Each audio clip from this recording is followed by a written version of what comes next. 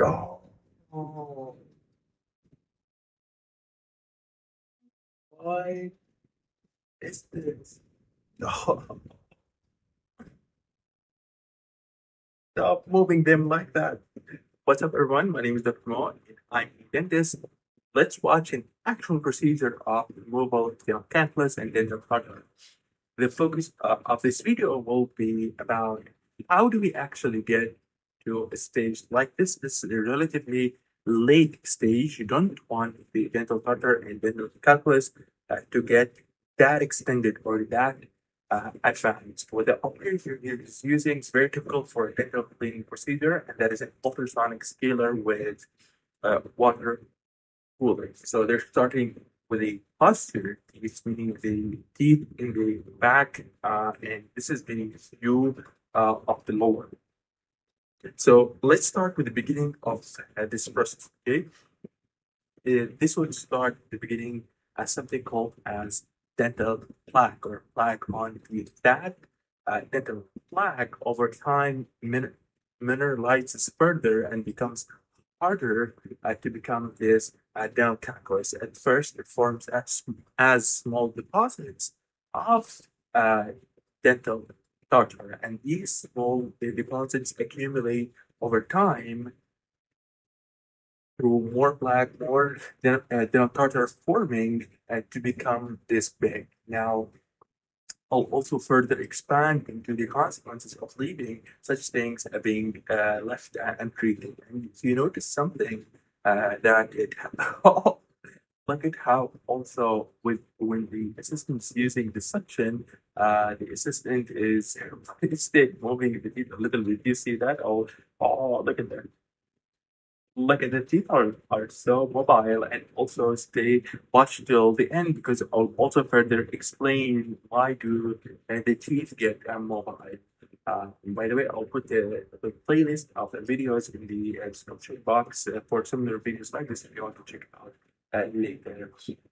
Like also, there's a finger support, but not for the instrument that they're using, but essentially to keep the tooth in its place and to not be dingling and moving around while the operator is cleaning all of that dental tartar and dental calculus.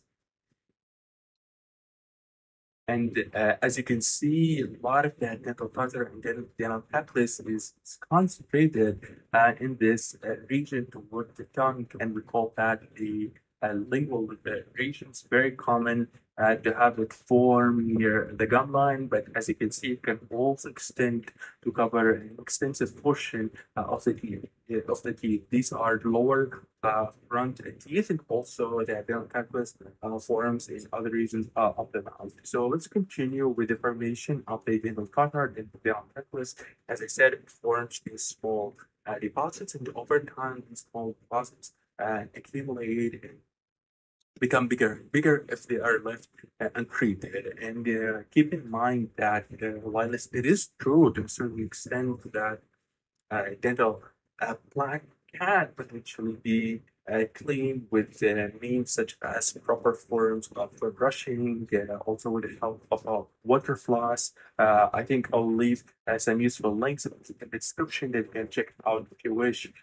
Also, yeah, proper forms of brushing, water floss, also traditional string floss can help with the removal of dental plaque. Okay, the problem is once it turns into a dental tartar, that's gonna uh, need a professional cleaning done by healthcare professional like a dentist or a periodontist is this uh, dentist who goes into further specialization to deal with periodontal problems and periodontal diseases, i.e. gum disease, periodontal disease, certain issues extending beyond the gums into the underlying bone. Why do I mention the underlying bone?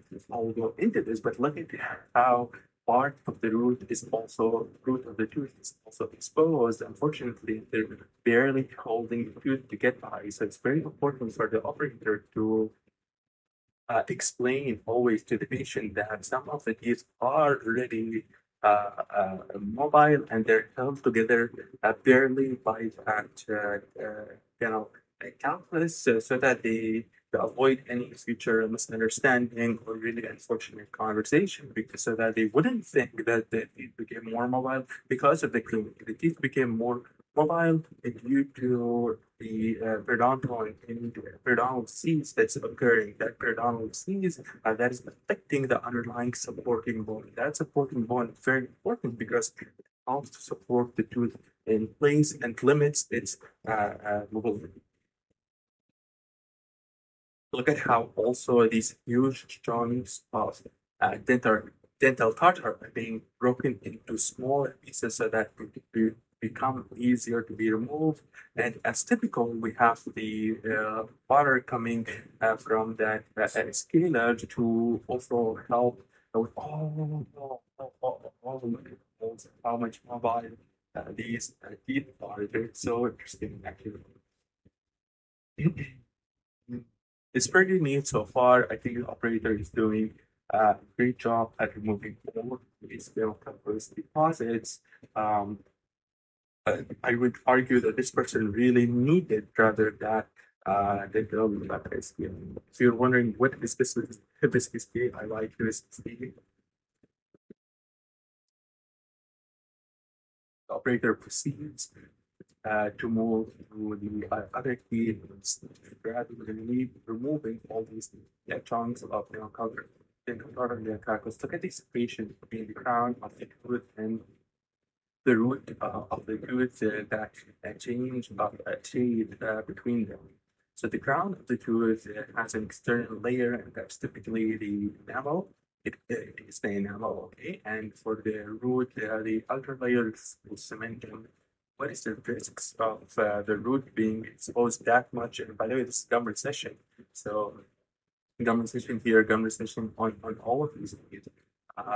Some of the risks are that the surface of the root and the root itself is more sensitive relative to the crown of the so it is common to see patients like this also having sensitivity to cold compared to the other people who have the entire surface of the root covered. There are other reasons for dental teeth sensitivity and dental sensitivity, but I'm just giving you one potential reasons.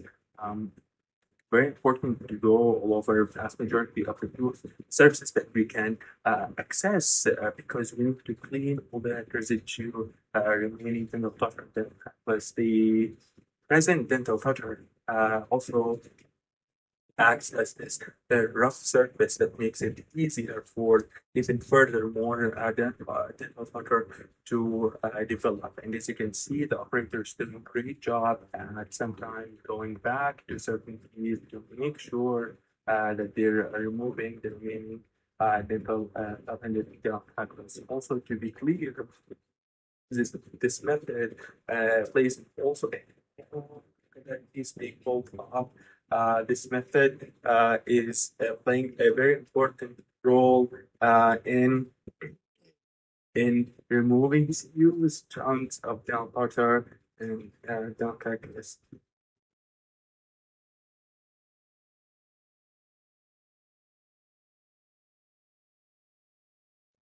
Doing so far so good. Everything's going great so far. The operator is moving to the back teeth with the dental meaning is if you notice also a lot of that dental tartar was concentrated in the lingual or in the inside surface of these core teeth because we have salivary ducts that show saliva there. Saliva has a lot of benefits and a lot of functions, but also one of the things that saliva carry is minerals. These minerals are useful, but it is to be clear, but they also contribute to the mineralization of that dental plaque and turning into the dental tartar. Again, look at that tooth also moving to a certain degree. Unfortunately, these leaves are mobile to some extent because as I said, there's periodontal disease, in the gum session, also the bone itself that is supporting these teeth is being affected in a negative way.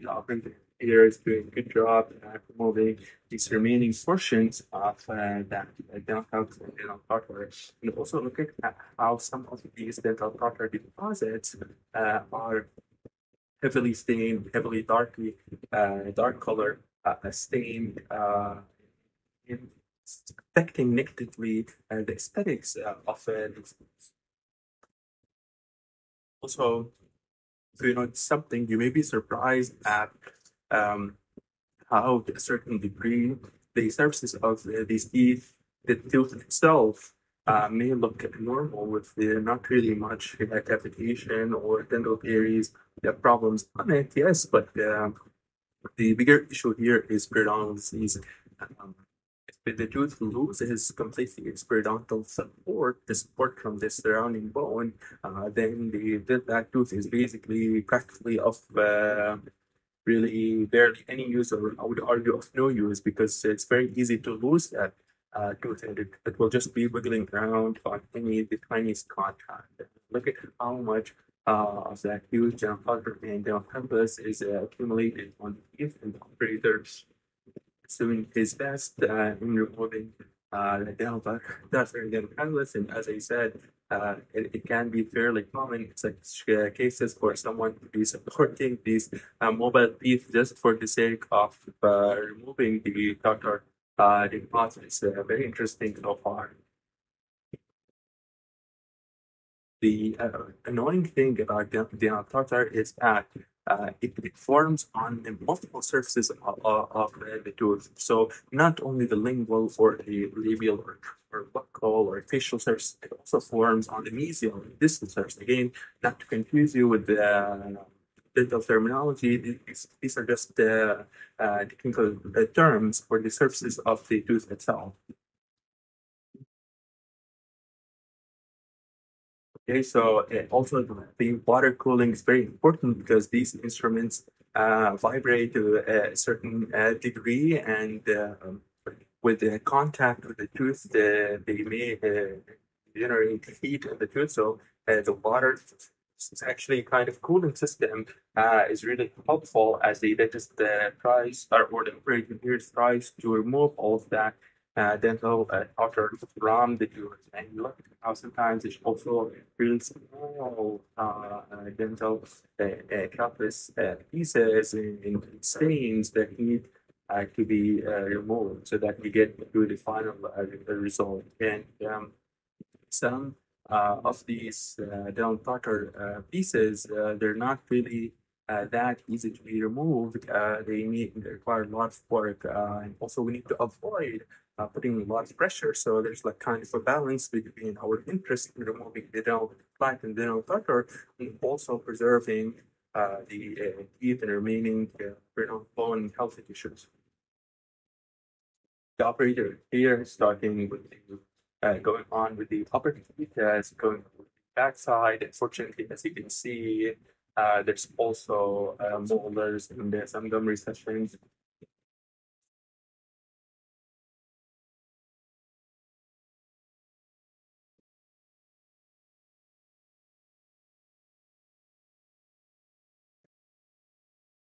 And some of that dental campus and the tartar is also sneaking in underneath the gums, which can make the case a bit more challenging for the operator because we can't really see well that much underneath the gum line. Now, there are tools that we may use to check the region, certain periodontal probes, and certain particular instruments in periodontology that we may use. We check the surface and the roughness underneath that gum line. We have specialized tools to check those regions.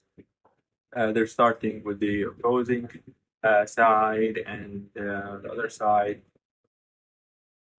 And this looks a bit better than the one that they started with in the upper. Uh, let's see if there's a before and after one. Yeah, okay, so this is the before and look at the after. Really great work. Unfortunately, look at the gum recession and extent of gum recession there. Thank you everyone for watching. Don't forget to like I